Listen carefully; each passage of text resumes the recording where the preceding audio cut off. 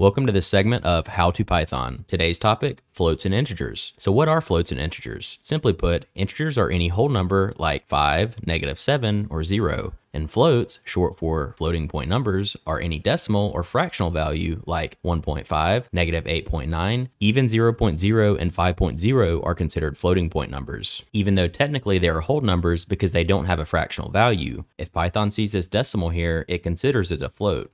If you ever need to check if you're dealing with a float or an integer, you can use Python's built-in type method, and it will tell you if it's an integer or a float. If you're ever dealing with larger numbers, Python does support scientific notation. So 5e to the 4 is just 5 with the decimal moved 4 places to the right, so 50,000. Any number that uses scientific notation will be a float. We can also just represent 50,000 as an integer by typing 5 with 4 zeros. A useful trick when dealing with numbers with a lot of zeros like this is you can add an underscore where the commas would go and Python will just ignore them, so it makes it easier to read. Okay, so what can we do with these numbers? Well, in Python, we can perform the very basic arithmetic operations. We can add, subtract, multiply, divide, and use exponents. You'll see that we can also combine floats and integers in these operations, and they'll work just as expected.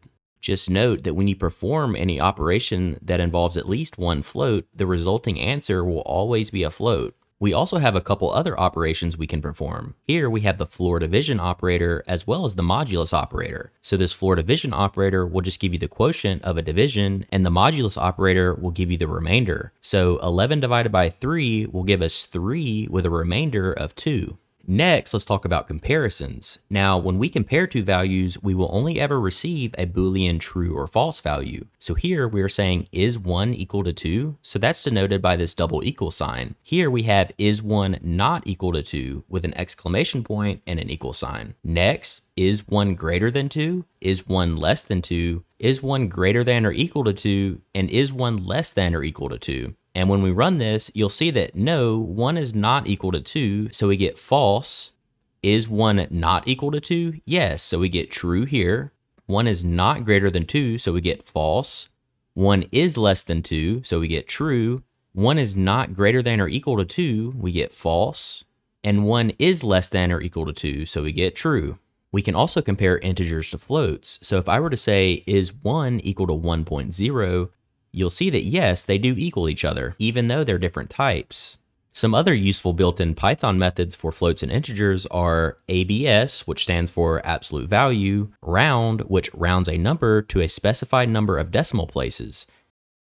I should also mention that you can turn a float into an integer, and you can also turn an integer into a float. So to turn this float into an integer, all you have to do is use the built-in int method. Just note that it will cut off this decimal portion of the number.